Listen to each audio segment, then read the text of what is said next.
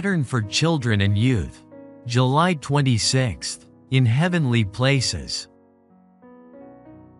And Jesus increased in wisdom and stature, and in favor with God and man. Luke chapter 2 verse 52. While on earth Christ lived in the home of a peasant. He wore the best garments his parents could provide, but they were the humble garments of the peasants. He walked the rough paths of Nazareth and climbed the steeps of its hillsides and mountains. In his home he was a constant worker, and left on record a life filled with useful deeds. Had Christ passed his life among the grand and the rich, the world of toilers would have been deprived of the inspiration that the Lord intended they should have.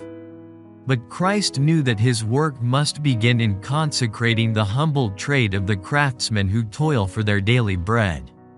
He learned the trade of a carpenter that he might stamp honest labor as honorable and ennobling to all who work with an eye single to the glory of God. And angels were his attendants, for Christ was just as truly doing his Father's business when toiling at the carpenter's bench as when working miracles for the multitude.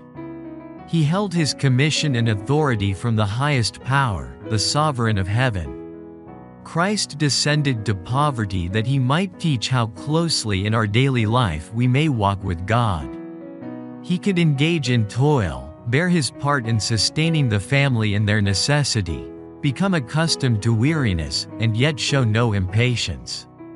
His spirit was never so full of worldly cares as to leave no time nor thought for heavenly things. He often held communion with heaven in song.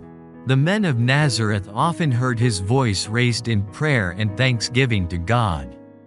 A fragrant influence was diffused to those around him, and they were blessed. His praises seemed to drive away the evil angels and fill the place with sweet fragrance. His life was in conformity to the life and character of God.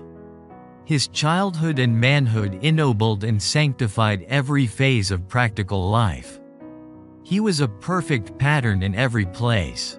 He passed through the experience of infancy, childhood, and manhood without a stain upon his character. The Review and Herald, October 24, 1899.